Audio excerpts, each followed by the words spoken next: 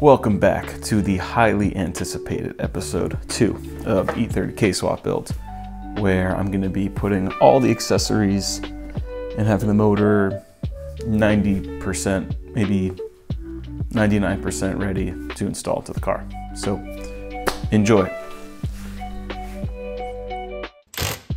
First off, we're going to start disassembling the whole water pump assembly here so I can clean it up and paint it.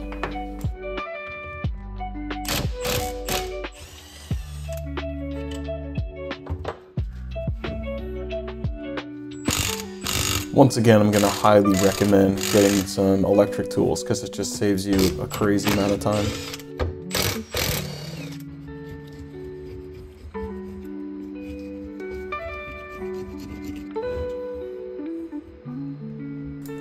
After I remove this O-ring and scrape away all the nasty Honda Bond, a little soapy water will get this thing ready for paint.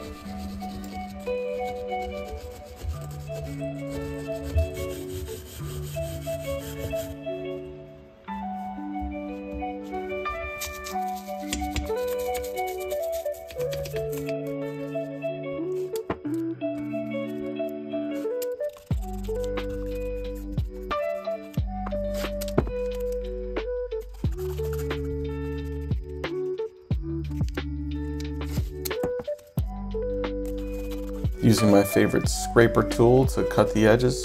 You can also use a screwdriver or anything with a round edge, really.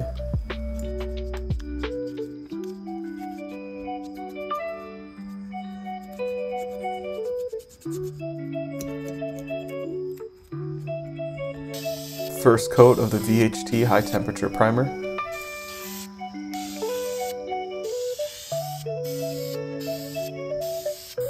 And now the actual VHT aluminum top coat.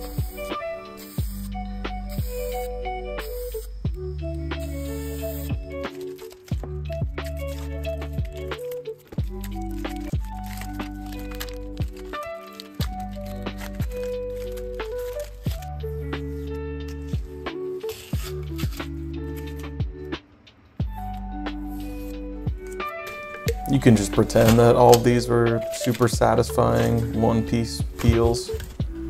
Okay, so changing gears a bit while the paint hardens. This is the engine mount, and I noticed that this top hole didn't really fit the bolt it came with, and I consulted some people in the Facebook group and learned that there's a little defect here and I had to bore out the opening.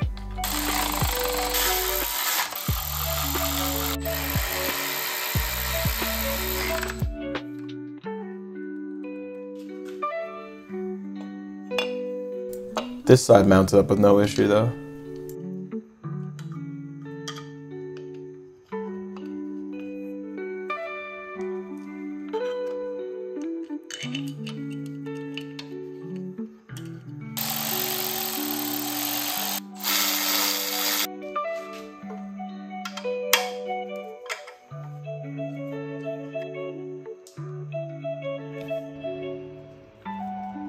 Got a new O-ring here and some fresh Honda Bond to smear around the edges.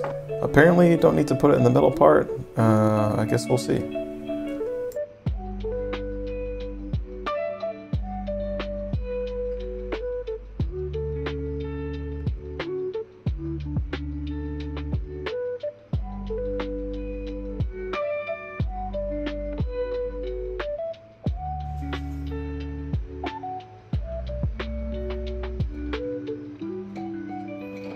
All this new hardware is from Downstar, which is a really cool company because I misordered some stuff and they sent me the right bolts for free.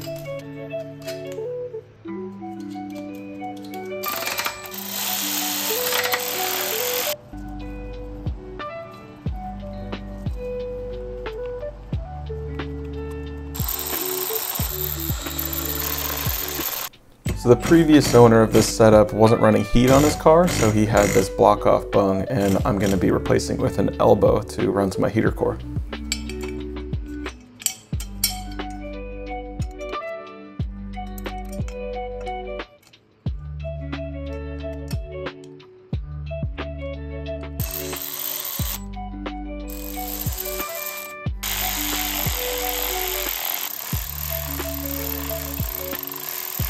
Probably not really necessary, but I torqued all these to 16 foot-pounds.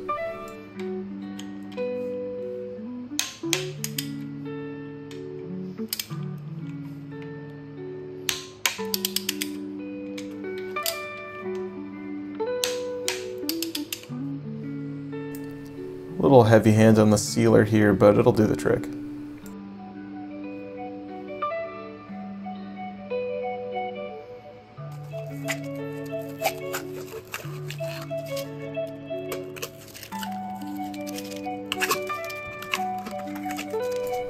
On the intake side here, I added some Honda Bond on these water passages just to really make sure it's gonna not leak.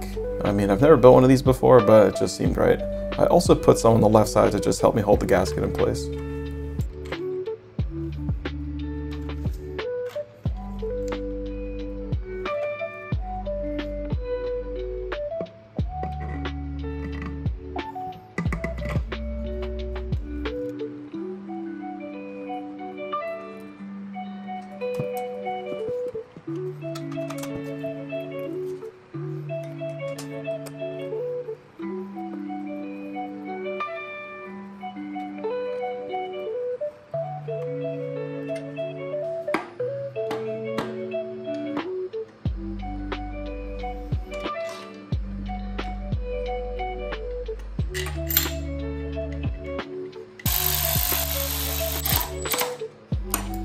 I got this 5/8 hose from the parts store and it runs from the thermostat up to the intake.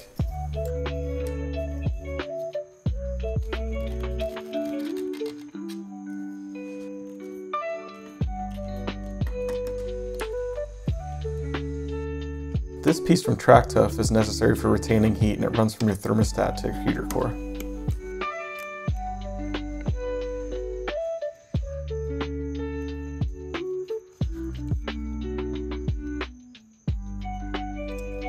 I struggled a bit getting this safety wire right, but eventually figured it out.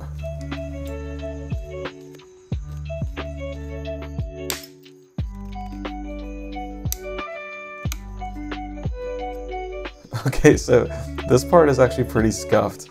On the back of this heater neck here, this is meant to be a coolant bleeder location, but I'm trying to retain all the stock gauges, so I'm going to be using it to house my BMW coolant sensor, and it doesn't fit. So I used an adapter and then an oil tap basically to fit the sensor, and hopefully it works. My power steering kit came in, and this is a K20 crank pulley, which is slightly smaller than a K24, and that's going to underdrive all the components as to not overrun the pump.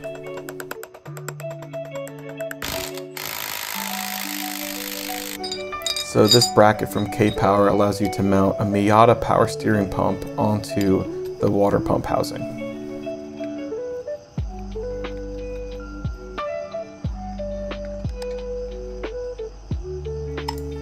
Took me a bit to figure out the hardware because there's no instructions, so you actually have to mount one of the bolts before you mount this up at all. And I also realized you don't put these washers here because they're meant for the idler pulley.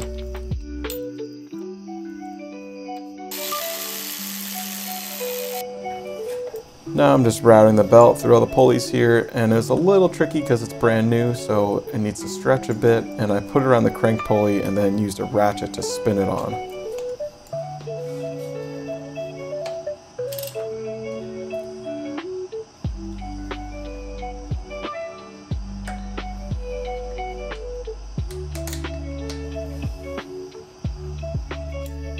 Now I'm just setting the tension here.